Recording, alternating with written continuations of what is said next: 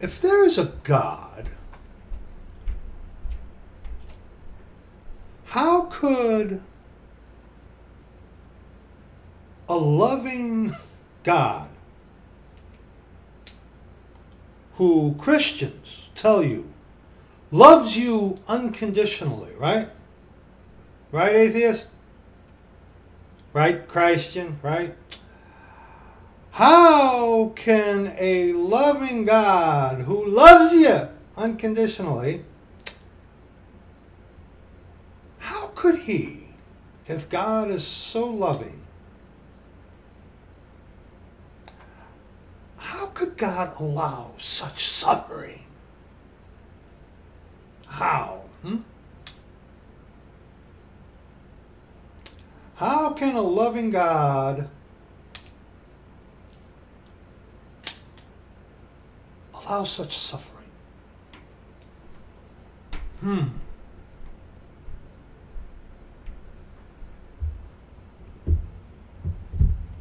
Isaiah 55 from the Authorized Version of the Scriptures.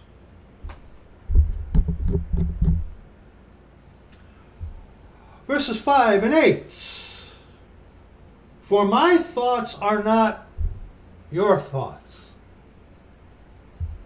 neither are your ways my ways, saith the Lord. Oh, praise the Lord for that. For as the heavens are higher than the earth, so are my ways higher than your ways, and my thoughts than your thoughts. Oh, praise the Lord. Praise the Lord. Praise the Lord. I don't serve a God who is like me.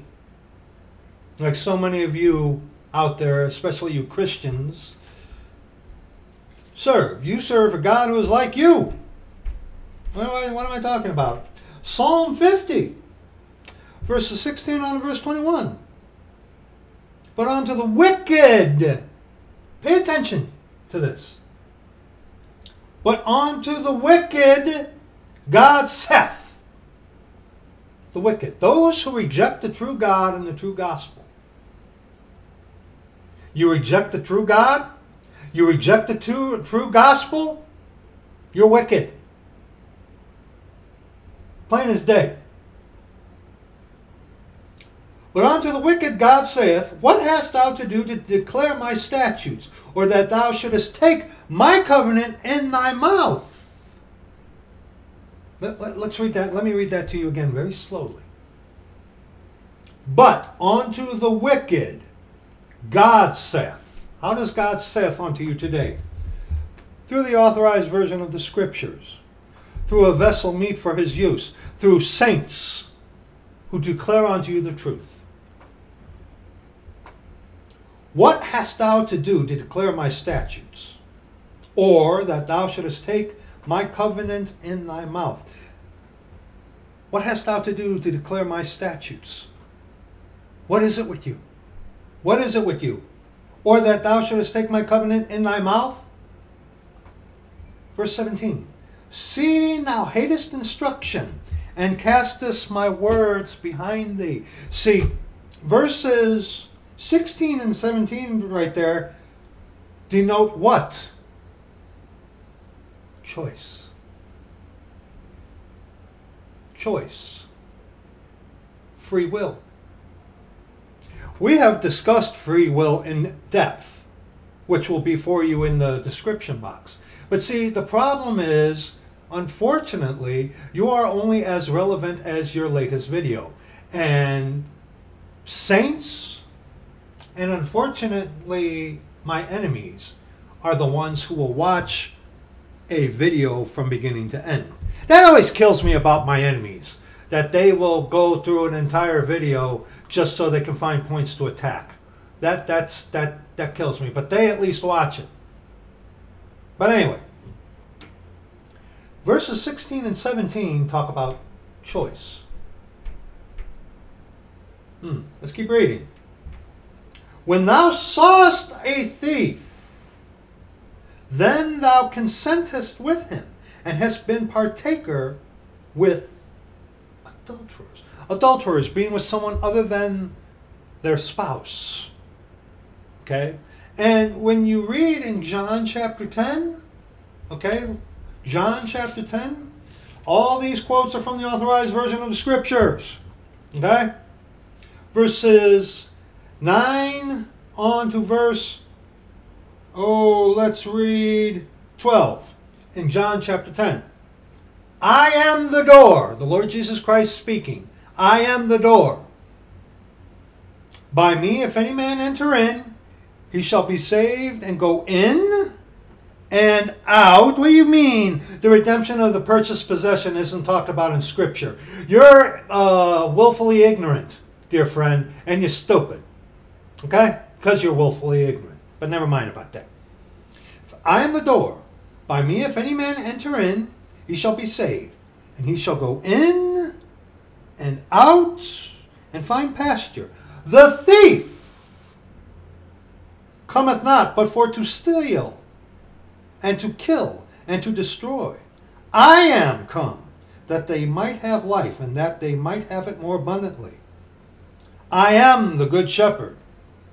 The good shepherd giveth his life for the sheep.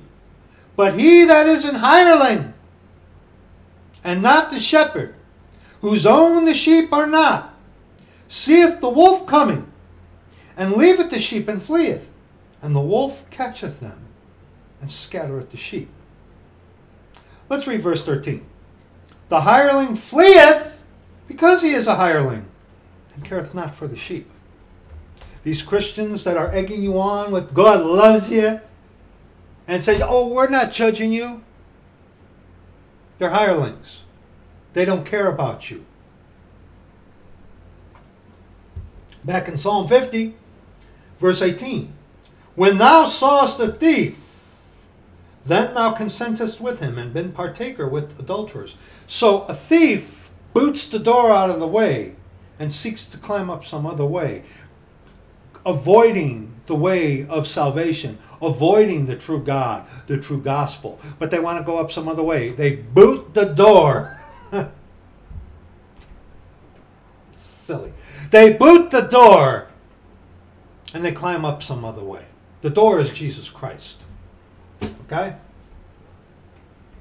But see, you have choice. God has given you the truth. You have the truth. Right here, the authorized version. Needs to be rightly divided, but God has given you the truth. God has given you the answers you seek. But the natural man receiveth not the things of the Lord. Because why? They're foolish unto him. Because they're natural, unregenerate. They don't want to hear them. You don't want to hear them. But when someone comes along with something that gratifies your flesh, you're all in. And see, the Lord Jesus Christ, God who is our Father, and the true gospel, repentance towards God and faith toward our Lord Jesus Christ, okay? The death, burial, and resurrection and the blood shed on the cross, okay? That's contrary to this and to you. Unless you got some idiot coming along saying God loves you or just believe, and they skip over the necessities. But see, thus far, verses 16, 17, and 18 shows us what? That there's a choice being made. A choice being made. We've covered this in depth, quite in depth. But see, a lot of you don't want to sit there and listen. And that, like I said, that boggles my mind. My enemies who would beat me to death with a baseball bat and drive me over with a car in a drunken stupor, okay? They will sit and listen to a 2.5-hour video just so they can find something to attack on. That's you lost people. You ought to be ashamed of yourselves. Not that, listening to me, whatever, but they're doing it to find fault to attack. And they work for the devil themselves. But you're enlightened. You are your own God, and yet you don't want to hear it. Anyway, verse 19. Thou givest thy mouth to evil, and thy tongue frameth deceit. Thou sittest and speakest against thy brother. Thou slanderest thine own mother's son. These things hast thou done, and I kept silence. Thou thoughtest that I was altogether such an one as thyself. That's the problem. Most of you put God, if anything, you put him down here. Here's you, but here's God. But most of you put you here and God like way down here. These things hast thou done, and I kept silence. Thou thoughtest that I was altogether such a one as thyself. But I will reprove thee, and set them in order before thine eyes. If God is so loving, why does God allow such suffering? Why? First of all, you're basing that premise off of a falsehood. What do you mean? You're told God loves you unconditionally. Just believe and receive. God loves you. God's not angry at you. That's a lie. That's a lie. And let me tell you, and you know what? This is where I give respect onto some atheists. Because they have enough sense to be like, okay, you're telling me your God loves me unconditionally, but he's going to send me to hell to burn forever if I don't believe on him? Okay? That doesn't make sense. You're right, it doesn't, because it's not true. Guess what, dear friend? Look at me. Look at me, okay? If you reject the true God, you reject the true gospel. God's love is not for you. God's wrath is for you. Okay? God's love can be found at Calvary, the cross, which is death. Okay? But if you reject that, God's wrath is for you. Guess what, dear friend? God does not love you unconditionally. He doesn't. If you want the love of God, you have to go to him his way. And when he seals you, because he saves you, okay, God's love is there for you. He cannot deny himself. But if you reject that, God's love is not for you. God does not love you unconditionally. So see, when you say, if God is love, then why does he allow such suffering? You're basing that argument off of that premise, which is incorrect. Which is incorrect. Deuteronomy chapter 5. If you want to follow along, please don't follow along in the Bible, but in the scriptures. But Deuteronomy chapter 5, just one verse, verse 29. Oh, that there were such an heart in them, that they would fear me, and keep all my commandments always, that it might be well with them and with their children forever. Now God, if he wanted to,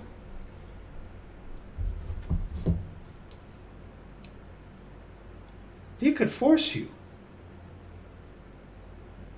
But see, if love is by coercion, is that love?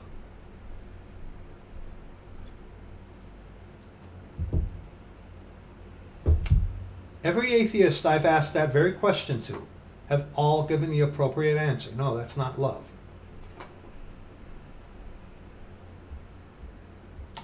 Deuteronomy 32. Deuteronomy 32. Verses 28 on to verse 33. For they are a nation void of counsel, neither is there any understanding in them. Oh, that they were wise, that they understood this, that they would consider their latter end. And it is appointed unto men once to die, and after that, and after this, the judgment. This is not it. This life is not it. You are going to spend eternity in one of two places. With the Lord in heaven, or with your father, the devil, in hell. There's no option C. That's it. Okay? How should one chase 1,000 and two put 10,000 to flight, except their capital, our rock, had sold them, and the Lord had shut them up? For their rock, lowercase r, is not as our rock, capital case R. Even our enemies themselves being judges. How many of these Christians have you run into? It's like, dude, you're no different than me. I love it when atheists bring up to me and say to me, it's like, well, aren't Christians supposed to be different? Yeah. But a lot of the Christians that I run into, they're worse than I am. I know. I know. Why is that? For their vine is the vine of Sodom and of the fields of Gomorrah. Their grapes are grapes of gall. Their clusters are bitter. Their wine is the poison of dragons. The red dragon, Satan, Lucifer, wine, the cup of wine that's in the harlot's hand, Mystery Babylon, the mother of harlots and abominations of the earth, Revelation chapter 17, which is describing Roman Catholicism. Okay? Their wine is the poison of dragons and the cruel venom of asps. Oh, that they were wise and they understood this, that they would consider their latter end. And as we have just seen in Deuteronomy chapter 5, okay? In Deuteronomy chapter 5, verse 29 again, oh that there were such an heart in them, that they would fear me, and keep all my commandments always, that it might be well with them, and with their children forever. Choice. Choice. Psalm 81. Psalm 81.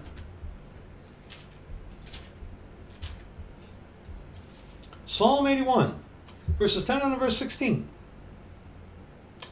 I am the Lord thy God, which brought thee out of the land of Egypt. Open thy mouth wide, and I will fill it. Talking about how he brought the children of Israel out of Egypt. But for those of us who are saved, for our instruction in righteousness, that means Egypt is the world. And when the Lord saves you, when you come to the Lord on his terms, broken, contrite, and in fear of him, you call upon his name and he save you. You're once saved, always saved, eternally secure. Okay? But he brought you out of the world. See, that's how we equate that for us today in instruction in righteousness. But my people would not hearken to my voice, and Israel would none of me. But my people would not hearken to my voice. God wasn't holding a gun to their head to make them do anything. You have a choice. Satan is not holding a gun to your head. Do remember that. You have a choice. God is not holding a loaded gun at your head different. So I gave them up unto their own heart's lusts. You want to be your own God? You want to live your life without God? You want to decide what is good and evil? There you go. There you go. There you go. You want to believe the ridiculous nonsense of evolution? You want to say, I saw this. Some people say there are like 10 genders. What? But my people would not hearken to my voice, and Israel would none of me. So I gave them up unto their own heart's lusts, and they walked in their own counsels. You are your own gods. You want to be your own God. You want to make your own decisions. You want to decide what is right and wrong. There you go. There it is. Oh, that my people had hearkened unto me, and Israel had walked in my ways. Again, choice, dear friend. I should have subdued their enemies and turned my hand against their adversaries. The haters of the Lord should have submitted themselves unto him, but their time should have endured forever. Should have. God wants you to choose him willingly, not by force, because what happens is, atheists, if love comes by coercion, it's not true love, is it? Is it? Come on. We all know. We all know the answer to that. He should have fed them also with the finest of the wheat, and with honey out of the rock, lowercase r, should I have satisfied them. Matthew chapter 23. Matthew chapter 23. Verses 37 on to verse 39.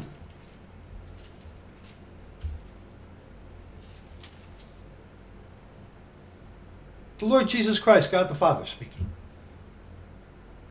O Jerusalem, Jerusalem, thou that killest the prophets and stonest them which are sent unto thee, how often would I have gathered thy children together, as an hen gathereth her children under her wings, and ye would not.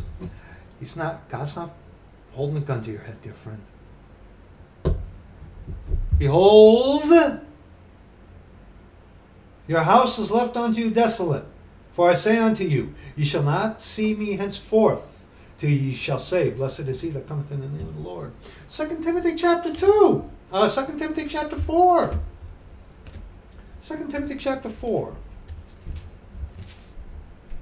2 Timothy chapter 4. Verses 3 on to verse 4.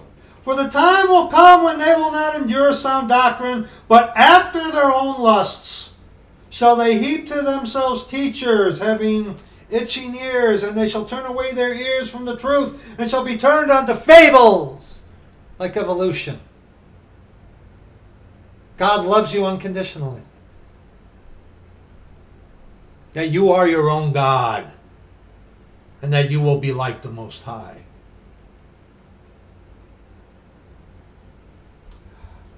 Back to Deuteronomy 32. Back to Deuteronomy 32. Okay?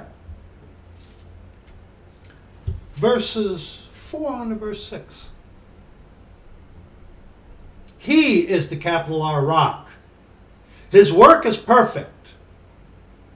For all his ways are judgment, which lost people and a lot of Christians hate.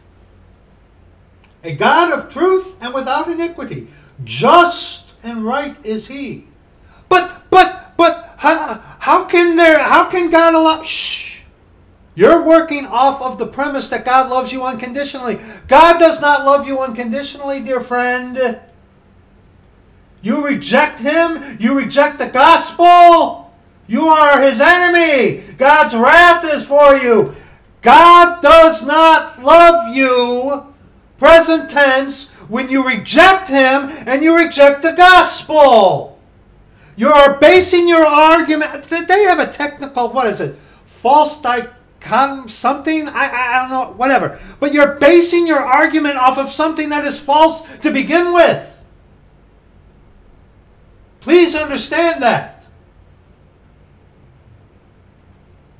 They have corrupted themselves. Their spot is not the spot of his children. His children, we get spots on us all the time. But see, the blood of Jesus Christ, his Son, cleanseth us from all sin. They are a perverse and crooked generation. Do ye thus requite the Lord, O foolish? Fool says in his heart, there is no God. To behave foolish is to behave as if you say in your heart, there is no God. Do ye thus requite the Lord, O foolish people and unwise? Is not he thy father that hath bought thee? Hath he not made thee and established thee? Look, atheists and all you lost people and whatever, it doesn't matter what your opinion or thought on this. God created you. God made you. He made you to have fellowship with him.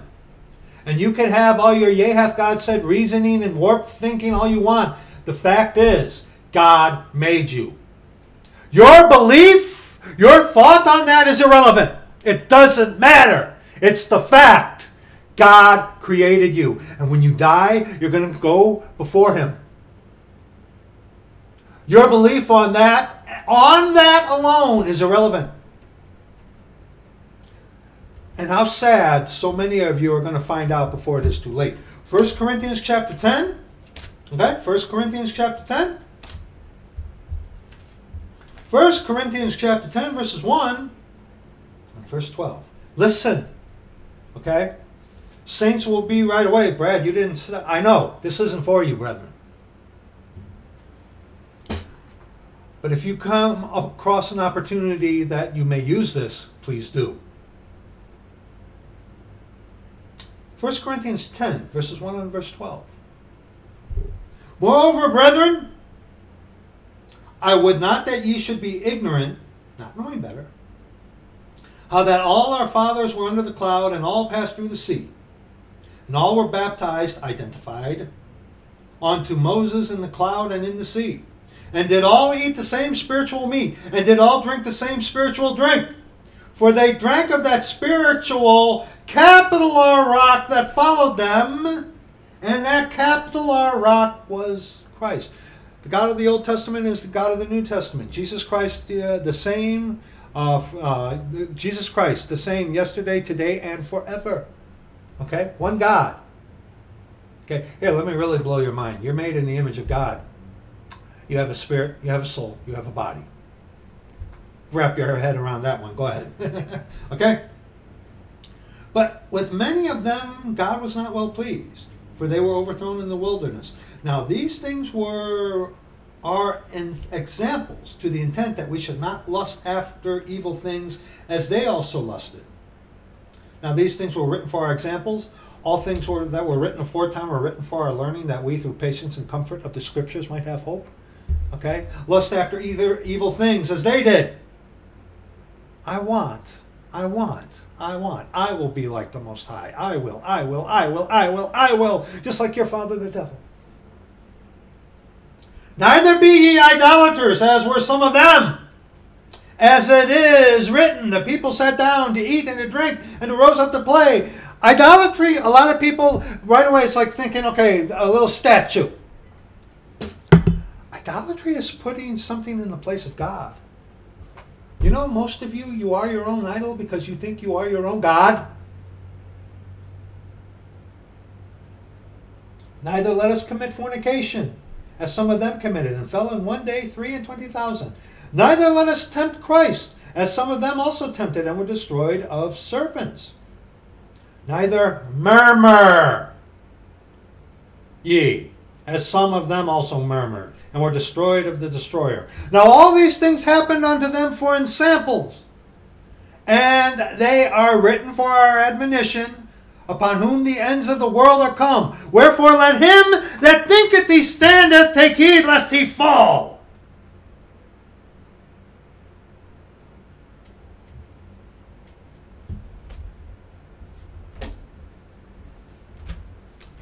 Psalm 50, once again. Psalm 50, once again, verse 21. These things hast thou done, and I kept silence.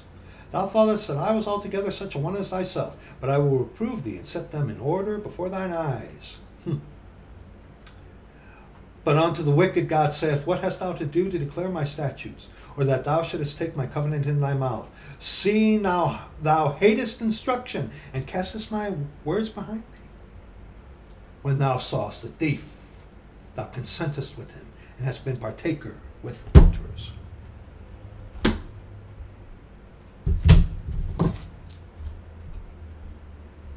Loaded Taurus 38 Special 7-shot.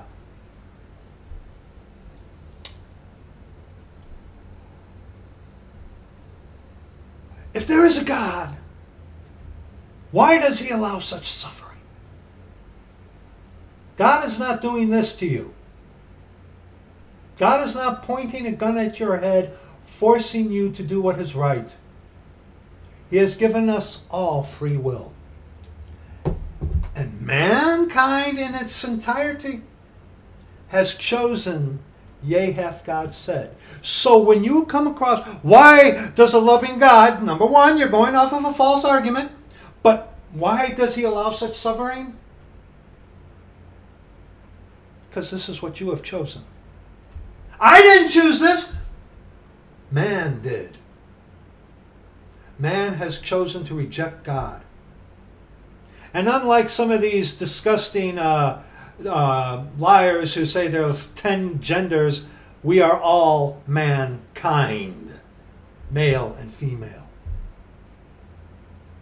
Why does God allow such suffering? You chose it. That's all we got to say about that.